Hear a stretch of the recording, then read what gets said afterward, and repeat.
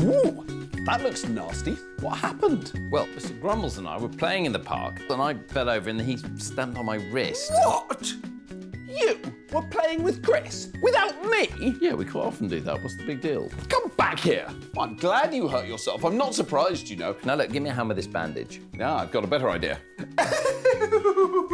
What are you doing? Well, haven't you heard? Laughter's meant to be really good for people with pain. But that is not how it works.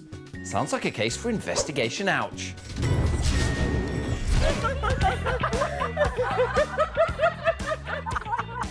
Laughter is something we all do. This lot are all part of a laughter club. They get together once a week to really just do one thing and one thing only, and that is laugh their heads off. And there are scientists who believe there are significant medical benefits from this kind of laughter. Meet Robin Dunbar, a professor of evolutionary psychology. He's very serious about laughter. Robin, what have you discovered about laughter?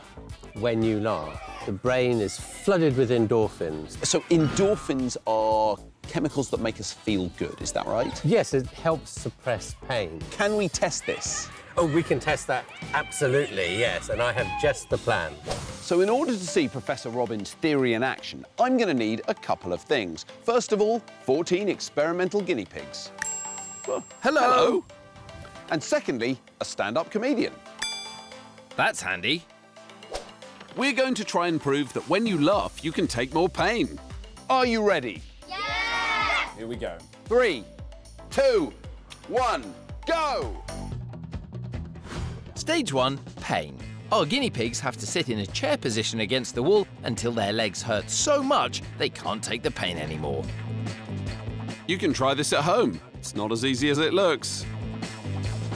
Professor Robin's going to keep track of how long they last, and it's not long before our guinea pigs start dropping like flies. You're done. That's good, Saran. These are the last two.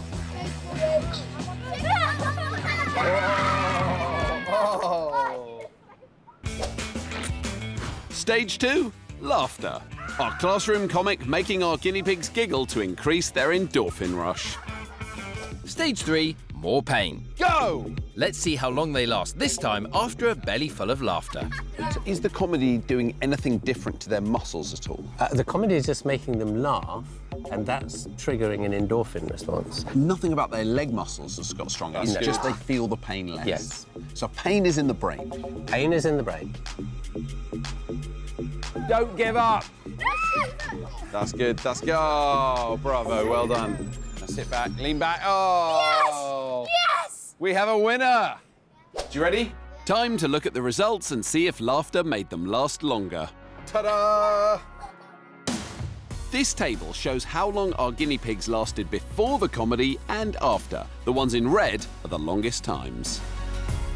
So what we can see is that almost everyone, except 3 people, got better the second time. Even though you're a bit more tired, you almost all got better the second time. Why do you think that is? I think that it distracted us. We were thinking about the laughter, so we weren't really thinking about how much it hurt. So Weeda and Daisy are spot on.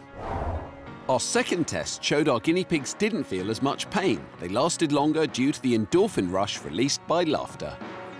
If there's one thing we've learned today is the power of jokes can really help you not feel pain. So I've got a bit of a joke for you, OK? 2 television aerials meet on a roof and they fall in love and decide to get married.